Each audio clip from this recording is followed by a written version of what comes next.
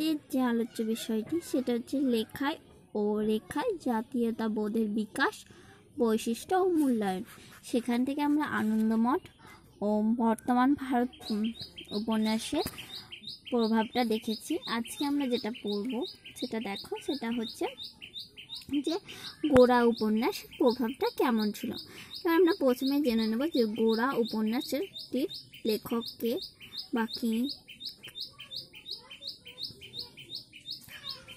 দেখো কি বলা হয়েছে যে ব্রিটিশ শাসনকালে বাংলা তথা ভারতের জাতীয়তাবোধ ও স্বদেশ প্রেমের ভাবধারা প্রসারের ক্ষেত্রে বহুমুখী প্রতিভার অধিকারী রবীন্দ্রনাথ ঠাকুরের অবদান অবিস্মরণীয়। দেখো সেক্ষেত্রে দেখো তিনি রবীন্দ্রনাথ, তাহলে এই উপন্যাসটির রচয়িতাকে রবীন্দ্রনাথ ঠাকুর। তার জন্ম 1861 খ্রিস্টাব্দে এবং মৃত্যু 1941 খ্রিস্টাব্দে। তার যে জাতীয়তাবোধ ও স্বদেশ প্রেমের ভাবধারা প্রসারের ক্ষেত্রে তার অবদান অবিস্মরণীয় বলা হয়েছে। তার লেখা 12টি উপন্যাসের মধ্যে দীর্ঘতম ও শ্রেষ্ঠতম উপন্যাস হলো এই গোরা উপন্যাস। এটি প্রথমে 1907 থেকে 1909 খ্রিস্টাব্দ পর্যন্ত প্রবাসী পত্রিকায় এবং 1910 খ্রিস্টাব্দে সেটি গ্রন্থাগারে প্রকাশিত হয়। সেটি দেখো 1907 থেকে 9, প্রায় 2 বছর প্রবাসী পত্রিকায় কিছু কিছু অংশ কোনো কোনো অধ্যায় হিসাবে প্রকাশিত হয়েছে, একটা একটা করে অধ্যায়, কিন্তু দেখো অবশেষে গ্রন্থাগারে 1910 খ্রিস্টাব্দে প্রকাশিত হয়। পুত্র রথীন্দ্রনাথ ঠাকুরকে উৎসর্গ করা এই উপন্যাস রবীন্দ্রনাথকে একদিকে জীবনের বাস্তবতা ও মনস্তত্ত্ব তুলে ধরে এবং অন্যদিকে দেশবাসী স্বদেশ প্রেমে উদ্বুদ্ধ করে। গোরা উপন্যাসের যে প্রধান চরিত্র তার নাম হচ্ছে গৌরমোহন, বা সংক্ষেপে যাকে গোরা বলা হয়। এক আইরিশম্যানের পুত্র হলেও গোরা তার এই পরিচয় জানতে পারে বহুকাল পরে। কলকাতার নিকটবর্তী পল্লী গ্রামে ঘুরে ঘুরে গ্রামবাসীদের সুখ দুঃখের খবর নিতে গিয়ে ভারতবর্ষে যে সত্যিকারের রূপ সেটা তিনি দেখেছিলেন। তিনি কলকাতার একটা নিকটবর্তী গ্রামে, পল্লী গ্রামে থাকতেন। সেখানে ঘুরে ঘুরে তিনি সুখ দুঃখের গল্প নিতেন এবং ভারতবর্ষের যে সত্যিকারের দুর্দশা সেই রূপটা তিনি দেখেছিলেন। সে উপলব্ধি করে যে শহরের শিক্ষিত সম্প্রদায়ের মধ্যে পল্লী গ্রামের সামাজিক বন্ধন অনেক বেশি শক্ত। তিনি মনে করেছিলেন যে শহরের শিক্ষিত সম্প্রদায়ের চাইতে পল্লী গ্রামের যে সামাজিক বন্ধন, সেই সামাজিক বন্ধন অনেক বেশি শক্ত। কিন্তু এই সমাজ প্রয়োজনে মানুষকে সাহায্য করে, বিপদের সময় ভরসা দেয় না। এই সমাজ কি মানুষকে প্রয়োজনের সময় সাহায্য করে না, বিপদের সময়ও ভরসা দেয় না। এখানকার সামাজিক আচার বিচার মানুষের মধ্যে শুধু বিভাজন তৈরি করে। গোরা এরূপ সমাজের ওপর তীব্র আঘাত আনে। ব্রাহ্ম ধর্মের অনুরাগী গোরা ভারতবর্ষ ও ভারতীয়দের প্রতি ব্রিটিশদের অবমাননা লক্ষ্য করে পরবর্তীকালে উগ্র হিন্দুত্ববাদী আদর্শের প্রতি তিনি আকৃষ্ট হন। জৈন খ্রিস্টান মিশনারি যখন সংবাদপত্রের এক প্রবন্ধে সুপ্রাচীন হিন্দু সভ্যতাকে আক্রমণ করে চ্যালেঞ্জ ছুড়ে দেন, তখন গোরা সেই চ্যালেঞ্জ গ্রহণ করে মিশনারির সঙ্গে সম্মুখ বিতর্কে অংশগ্রহণের সিদ্ধান্ত নেয়। কিন্তু পরবর্তীকালে সে জানতে পারে সে এক খ্রিস্টান আইরিশ রমণীর গর্ভজাত সন্তান। তখন গোরা যেন সকল ধর্মীয় বন্ধন থেকে মুক্তি পেয়ে বলে ওঠে, আজ আমি ভারতবর্ষীয়, আজ এই ভারতবর্ষের সকল জাতি আমার জাত, সকলের অন্নই আমার অন্ন। দেখো উপন্যাস ক্ষেত্রে সংক্ষেপে বলা হয়েছে উপন্যাসটি। যদি তোমরা কোনো কেউ উপন্যাসটি পড়ে থাকে তারা খুব ভালোভাবে বুঝতে পারবে যে গোরা উপন্যাসটির মূল বিষয়বস্তুটা কী ছিল। যে তিনি আইরিশম্যানের পুত্র হওয়া সত্ত্বেও তিনি জানতেন না যে তিনি একজন আইরিশম্যানের পুত্র। তিনি পরবর্তীকালে যখন ভারতবর্ষের এই সামাজিক বন্ধনের রূপ বলো, পল্লী গ্রামে ভারতবর্ষের যে এই রূপ, তখন তিনি যখন বুঝতে পারেন উগ্র, তিনি হিন্দুত্ববাদী আদর্শের প্রতি আকৃষ্ট হয়। পরবর্তীকালে তিনি প্রাচীন যে হিন্দু ব্যবস্থা সেই সভ্যতাকে চ্যালেঞ্জ ছুড়ে দিয়েছিলেন এবং তিনি যখন জানতে পারছেন যে তিনি একজন আইরিশ রমণীর গর্ভজাত সন্তান, তখন তিনি মুক্তি পেয়ে বলে ওঠে, আজ আমি ভারতবর্ষীয়, আজ এই ভারতবর্ষের সকল জাতি আমার জাত, সকল অন্নই আমার অন্ন। তারপর দেখো, রবীন্দ্রনাথ কখনো প্রত্যক্ষভাবে রাজনীতির সঙ্গে যুক্ত না হলেও গোরা, আনন্দময়ী, বিনয়, সুরচিতা প্রভৃতি চরিত্রের মাধ্যমে গোরা উপন্যাসে তিনি বর্ণ বৈষম্যের নিন্দা করে ব্রিটিশ বিরোধিতা ও স্বদেশ প্রেমের আদর্শ প্রচার করেছেন। আমরা জানতে পারি যে রবীন্দ্রনাথ ঠাকুর কোনো রাজনৈতিক দলের সাথে যুক্ত ছিলেন না, কিন্তু তা সত্ত্বেও তিনি ব্রিটিশ বিরোধিতা ও স্বদেশ প্রেমের প্রচার করেছেন।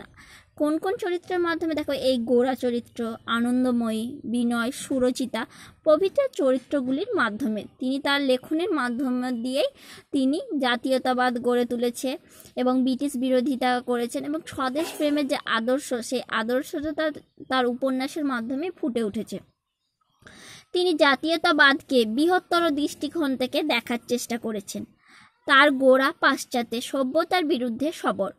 স্বদেশের প্রতি স্বদেশবাসীর শ্রদ্ধা যে সে ফিরিয়ে আনবেই, তারপর অন্য কাজ। তার কাছে মনে হচ্ছে স্বদেশের প্রতি স্বদেশবাসীর শ্রদ্ধা সে ফিরিয়ে আনবেই, তারপর তার অন্য কাজ। উপন্যাসের শেষে গোরা বলে যে আমি ভারতীয়, আমার কাছে হিন্দু, মুসলিম বা খ্রিস্টান সম্প্রদায়ের মধ্যে কোনো বিভেদ নেই। আজ ভারতের সব বর্ণই আমার বর্ণ। এই ব্রিটিশ বিরোধী ভারতীয় জাতীয়তাবাদের মূল উপলব্ধি। এই ব্রিটিশ বিরোধী যে ভারতীয় জাতীয়তাবাদের এটাই হচ্ছে মূল উপলব্ধি, যে আমি ভারতীয়, আমার কাছে হিন্দু বা মুসলিম বা খ্রিস্টান সম্প্রদায়ের মধ্যে কোনো বিভেদ নেই। আজ ভারতের সব বর্ণই আমার বর্ণ। এরপর দেখো, ভারত মাতা বা চিত্র। এবার চিত্র কিভাবে যে ভারতের জাতীয়তাবাদ গড়ে তুলতে সহায়তা করেছিল। তাই ভারত মাতা যে চিত্র, সেটা দেখো এখানে দেওয়া আছে, সেটা হচ্ছে ভারত মাতার চিত্র। যে ছবিটি আঁকা হয়েছিল অবনীন্দ্রনাথ ঠাকুরের, তিনি এই ছবিটি প্রথম এঁকেছিলেন, সেটা ভারত মাতার চিত্রটা। তিনার সম্পর্কে আমরা একটু জেনে নেব। দেখো, 19 শতকে শিল্পকলার মাধ্যমে ভারতীয় জাতীয়তাবাদের প্রসার ঘটে। যে আগে আমরা দেখলাম লেখনীর মাধ্যমে জাতীয়তাবাদের প্রসার ঘটছে, এবার দেখো যে শিল্পকলা বা রেখার মাধ্যমে কিভাবে জাতীয়তাবাদের প্রসারটা ঘটছে। জোড়াসাঁকোরের ঠাকুর পরিবারের সদস্য খ্যাতনামা চিত্রশিল্পী ও সাহিত্যিক অবনীন্দ্রনাথ ঠাকুরের 1871 খ্রিস্টাব্দ এবং 1951 খ্রিস্টাব্দে তার মৃত্যু। আঁকা চিত্রগুলির মধ্যে উল্লেখযোগ্য হলো নির্বাসিত যক্ষ, ভারত মাতা ও শাহজাহানের মৃত্যু, এগুলি। তিনি ঠাকুর পরিবারের এক সদস্য ছিলেন, তিনি চিত্রশিল্পী ছিলেন, প্লাস তিনি সাহিত্যিকও ছিলেন। তার উল্লেখযোগ্য আঁকা যে ভারত মাতার চিত্র, সেটা তার মধ্যে দেখো যে তার উল্লেখযোগ্য মনে হচ্ছে নির্বাসিত যক্ষ, ভারত মাতা, শাহজাহানের মৃত্যু ইত্যাদি।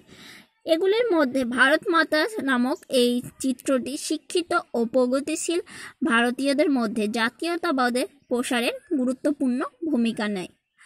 আধুনিক ভারতের চিত্রকলায় জনক অবনীন্দ্রনাথ ঠাকুর 1905 খ্রিস্টাব্দে বঙ্গভঙ্গ বিরোধী স্বদেশী আন্দোলনের সময় বঙ্গমাতা চিত্রটি অঙ্কন করে। এই চিত্রটি অঙ্কন করা ছিল 1905 খ্রিস্টাব্দে বঙ্গভঙ্গ আন্দোলনের সময়।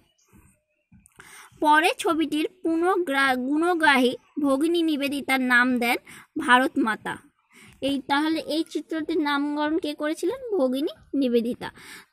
ভারতীয় জাতীয়তাবাদ বঙ্গভঙ্গ বিরোধী স্বদেশী আন্দোলনই ছিল ভারত মাতা অঙ্কনের অনুপ্রেরণা। ছবিটি ব্রিটিশ বিরোধী আন্দোলনের সময় জাতীয়তাবাদের প্রতীকে পরিণত হন। এই ছবিটি যে ছবিটি ধরো বঙ্গভঙ্গ স্বদেশী আন্দোলনের সময় অঙ্কনের প্রেরণা জাগিয়েছিল, এই ছবিটি ব্রিটিশ বিরোধী আন্দোলনের জাতীয়তাবাদের প্রতীক হয়ে দাঁড়িয়েছিল। অবনীন্দ্রনাথ ঠাকুর হিন্দুদের ধন সম্পদের দেবী লক্ষ্মীর অনুকরণে চতুর্ভুজা ভারত মাতা চিত্রটি অঙ্কন করেছিলেন। এই চিত্রটি যে ধন সম্পদের দেবী লক্ষ্মী দেবীকে মানা হয়, তার অনুকরণে চতুর্ভুজা মানে 4 হাত সম্পন্ন এই চিত্রটি অঙ্কন করা হয়েছিল। এই চিত্রটি দেখো, বৈষ্ণব সন্ন্যাসীর পোশাকে পরহিতা ভারত মাতার 4 হাতে রয়েছে বেদ, ধানের শীষ, জপের মালা ও শ্বেত বস্ত্র। দেখো এই ছবিটির মধ্যে দেখো যে এক হাতে বেদ রয়েছে, ধানের শীষ রয়েছে, জপের মালা রয়েছে, আর কি রয়েছে যে শ্বেত বস্ত্র। এখানে দেখো যে যে শ্বেত বস্ত্রটা সম্পূর্ণ যে ভারতীয় চরকার দ্বারা যে শ্বেত বস্ত্র বা তাঁতি শিল্প ছিল ভারতের হস্তশিল্প, সেই হস্তশিল্প দ্বারা নির্মিত এই শ্বেত বস্ত্র তার প্রতীক হিসাবে এখানে দেওয়া হয়েছে। এগুলি মূলত ভারতীয় সভ্যতা, সংস্কৃতি, ঐতিহ্যের সঙ্গে যুক্ত। ভারত মাতার হাতে কোনো অস্ত্র নেই। এর দ্বারা রবীন্দ্রনাথ তার স্বদেশী ভাবনায় সন্ত্রাসকে দূর রেখেছেন। তার হাতে কোনো অস্ত্র নেই, তার জন্য দেখো সেখানে সংস্কৃতি ঐতিহ্যের চিত্রটা দেখা যায়। তার হাতে অস্ত্র নেই, এই দ্বারা তিনি কি বোঝাতে চেয়েছেন? সন্ত্রাসকে দূরে রেখেছেন। কেউ কেউ চিত্রটিকে হিন্দু স্বাদেশিকতার প্রভাব খুঁজে পেলেও রবীন্দ্রনাথ হিন্দু স্বাদেশিকতার উগ্র সমর্থক ছিলেন তার প্রমাণ পাওয়া যায় না।